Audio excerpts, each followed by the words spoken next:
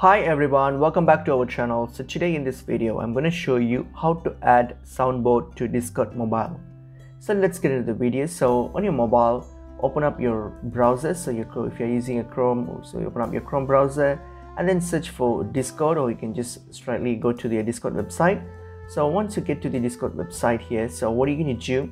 You're going to go to the desktop side of this version, because then only you'll be able to access some settings, because certain things are not available on the app version, or the mobile version. So what you're going to do, just open up the website on your mobile and then click on these options here and then click on the desktop side option. So click on the desktop so that you get to the desktop site.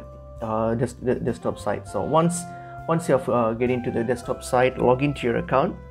So after you've logged into your account, so what are you going to do? You're going to simply click on any server here. So for example, if you click on server, so you just choose this server, and then what I'm going to do, I'm going to hit on this option here, and then now what I'm going to do, I'm going to simply click on these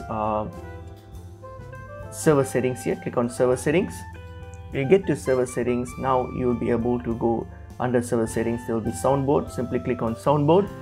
And if you want to add soundboard, all you have to do is simply upload a sound, so whatever it is. So just click on upload sound and upload any sound from your file and then hit on upload. So that's pretty much it is. So hope this video was helpful. I'll see you in another video. Thank you.